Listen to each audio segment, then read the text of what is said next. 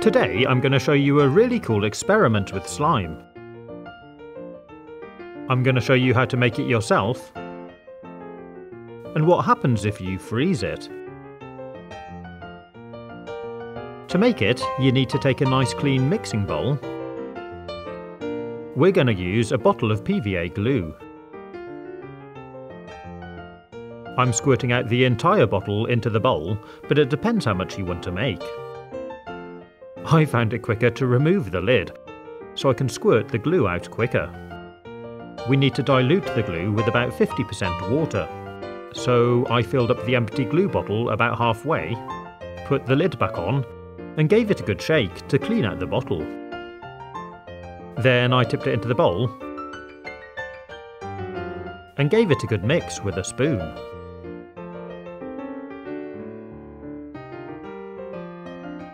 To colour the glue, I'm using food colouring, and I decided to go with green. Start by pouring in just a little, then give it a stir to see how strong the colour is.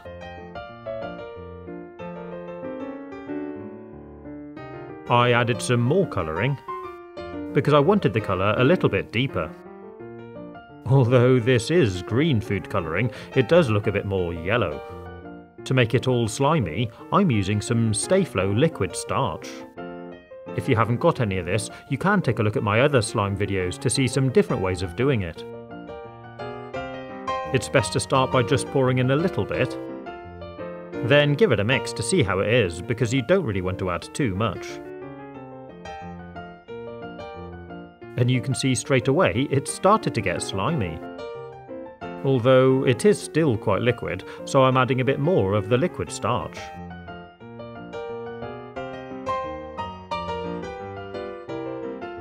Keep repeating this process until you've got something which really starts to look like slime.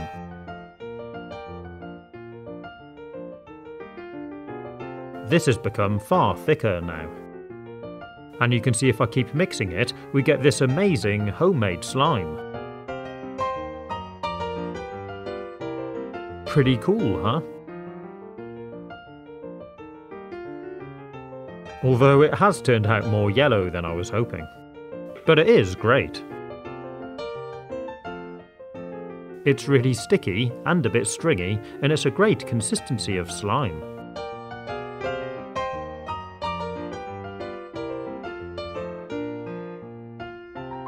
As you're playing with it, you're sort of still mixing it together.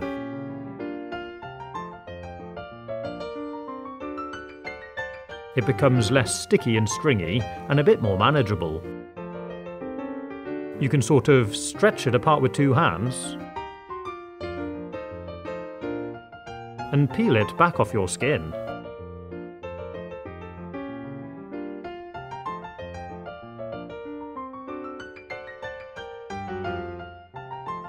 And the more you play with it, the more manageable it becomes.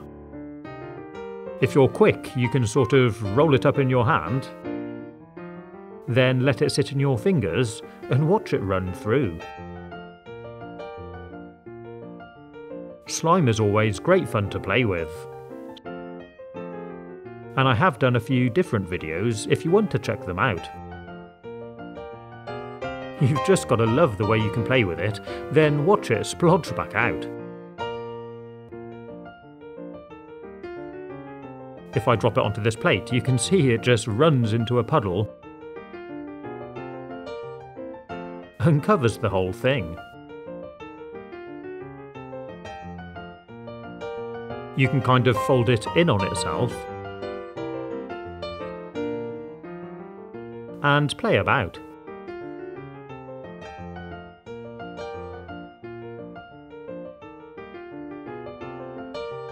But today I thought it would be fun to see what happens if we freeze it. I'm going to start by filling up this mould of a Lego-style man. I put some slime in,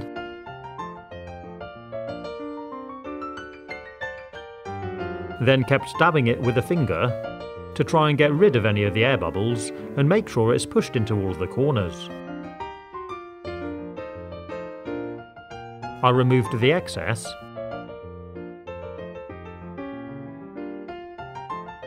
and tidied it up a little.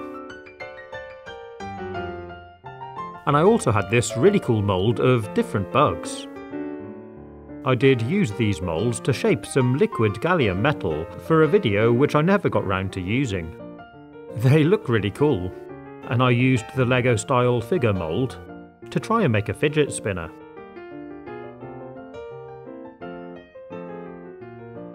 But today I'm just filling them up with slime.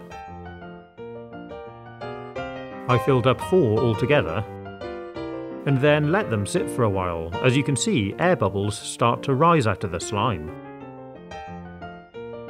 Same with the other mould. I decided to put the remainder of the slime into a plastic bottle. It is a bit fiddly pouring it in,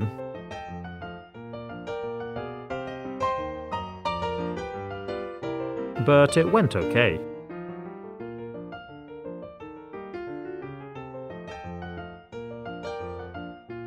I gave it a bit of a squeeze to try and get rid of any of the air bubbles, but I don't think it really helped. And after about an hour, the bubbles in the other slime seem to have all dissipated. So it's ready to put in the freezer. This drawer is for ice cube trays, and it seemed ideal. I left them overnight to freeze, then took them out. The first thing I did was remove the bugs. You can see the wing on this one came out a bit funny. But apart from that, they filled the mould really well, and the level of detail is really cool.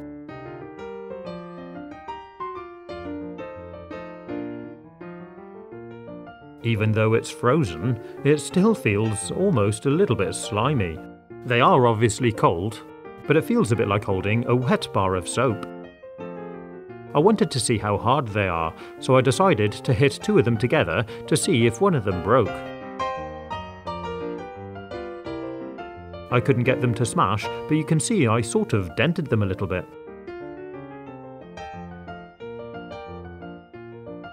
So I thought the next thing to try was to see if I could get one of them to shatter. I placed this bug onto a baking tray, and I'm going to try hitting it with a hammer. You can see I hit it clean on top, but because of the shape of this bug, it slipped out from under the hammer. This little piece here fractured off, and it sort of chipped out of the body of the bug. It almost looks textured inside. So I decided to try again with a bigger, flatter lump hammer. This time I hit it square on top, and the front and the back half of the bug fractured clean in half. And it seems to have fractured it halfway down this part too. I smashed it a few more times, and it doesn't really shatter, but it has kind of ripped it all apart. It still feels and looks ever so slightly slimy as it's melting, so I wonder how it'll be when it warms back up. I played with it a little bit to try and thaw it back out, and you can see it is a bit dirty now from the hammer. As it starts to melt, it does become slimy again, and after about 10 minutes or so, you can see a pool of slime starting to form.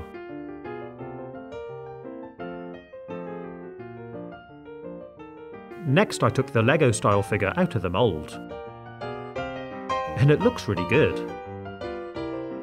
I stood this one up on a tray, and I thought it would be fun to see what happens if I try melting it a bit with a blowtorch. I ran the flame up and down him a bit,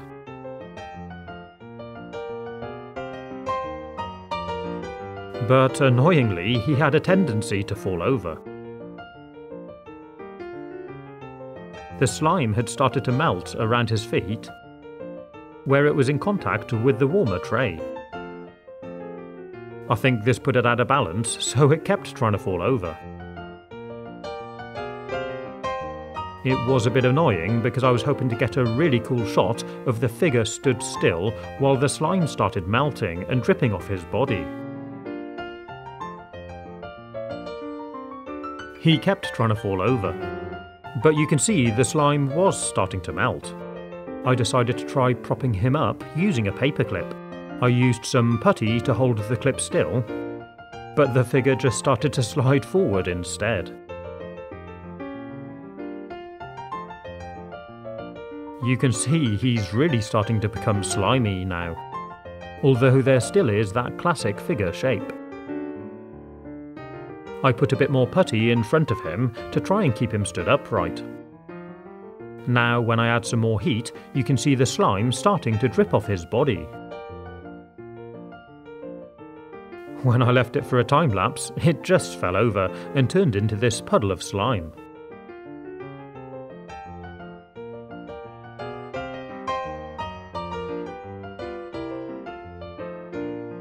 There's still a bit of a frozen core inside of the puddle, and it feels quite cold. But it is still sticky and slimy, just like before we froze it. For the remaining bugs, I decided to put them onto this baking tray. Then I boiled the kettle, and I'm going to tip this boiling water over the bugs to see how they melt. You can see all the details of the bugs washing off as I pour the boiling water over them.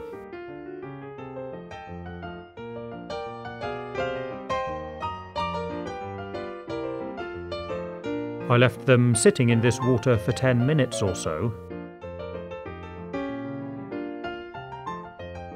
and they melted into these 3 blobs. Once the water had cooled down enough, I put my hand in to try and retrieve some, but I couldn't really get anything. It was just all too watered down.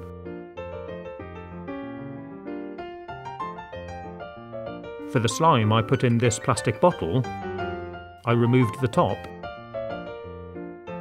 then carefully used a sharp knife cutting away from me, and a pair of scissors to remove the plastic bottle from the slime. And I was left with this really cool slime bottle shape. And it's a little bit slimy at the top already. For this one, I decided to melt it from underneath by gently warming up a frying pan. I put the slime bottle in, and you can see straight away the base of the bottle started melting. And it started moving down the pan. I held it in position for a while, and I regulated the heat because I didn't want it to boil.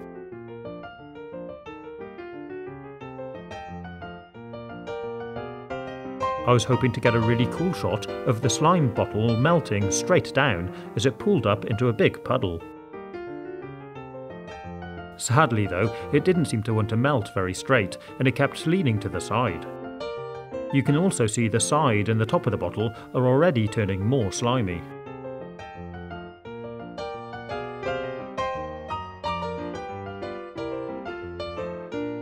I tried holding the bottle straight, but it just wasn't melting very fast, and it kept sliding around this frying pan.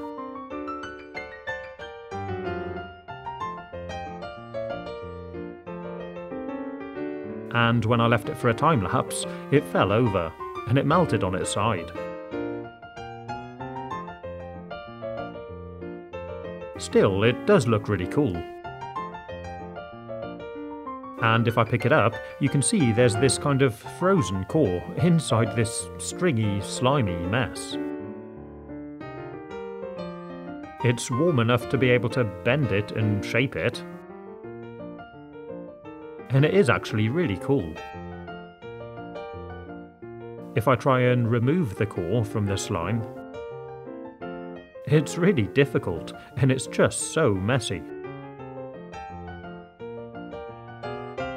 But we're left with this. And of course it's just melting as I touch it, and it's constantly turning more slimy. This bit still does feel cold, but it's actually really quite fun. It's got a bit more substance than slime. but you can still mould it and play with it.